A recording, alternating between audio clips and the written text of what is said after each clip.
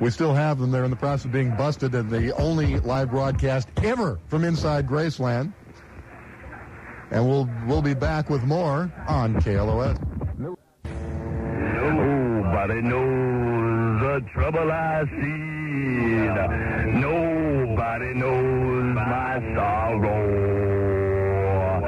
Nobody knows the trouble I see.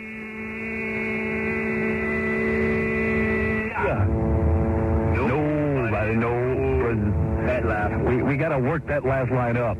Well, we're broadcasting from the van now in front of the 7-Eleven. We've been escorted off the entire property. They were not happy. Let us try to update you as to what you've not heard. You probably heard a bit of when they took us off the tour. They had discovered that we were broadcasting, so they took us off the tour and escorted us to the back of Elvis's house into a small room where they were eating cold cuts and bitching at us. They were very, very hard people. Yeah. They really were.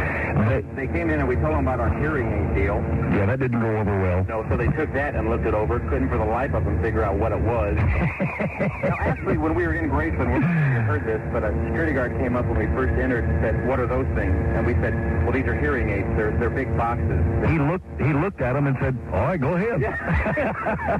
it had a headphone plug. Yeah. It said frequency band. It had KLOS written on the side of it. But he let us through.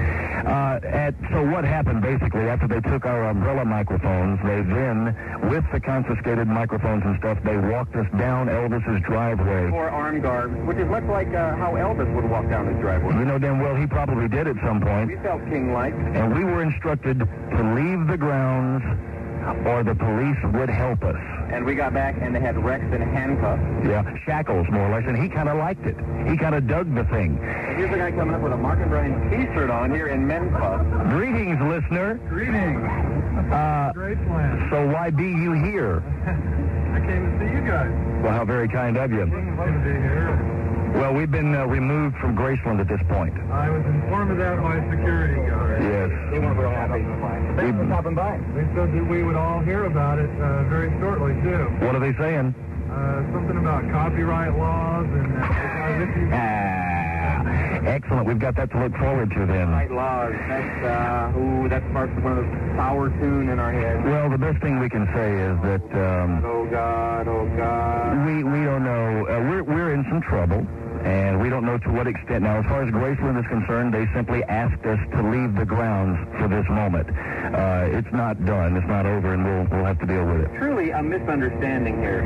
And we didn't do anything. We went in and simply let you hear the tour guides and made a few comments about whatever, and ask a few questions. We have alibis. That's what we have. Yeah. Let's hope they work. As soon as we find them, we're going to tell you all about them. Yeah. Well, we're going to conclude here and find out just how much trouble we're going to be in. Nothing left to be said, actually. We are in front of a 7-Eleven, and just a lovely 7-Eleven as they go. We've opted not to put on the fat Elvis costume. We've decided that that would probably be not a good thing to do. No, we were going to do it for the guards, figured it'd cheer them up, but then we said, no, that's not. You know, these guards, after they had done their job and escorted us out and so forth, you'd think they'd liven up, talk about a little football.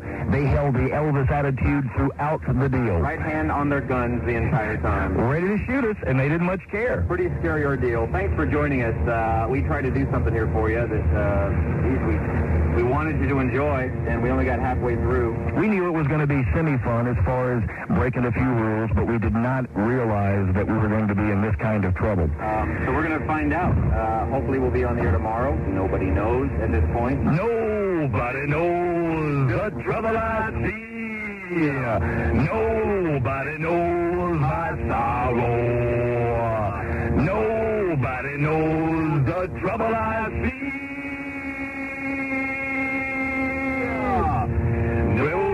Some going 7-Eleven. Figured we're going to need that last line. All right, hopefully you'll hear from us tomorrow. Until that time, broadcasting from the parking lot at 7-Eleven. This is Mark and Brian from Memphis and KLOS. Goodbye, guys, and good luck.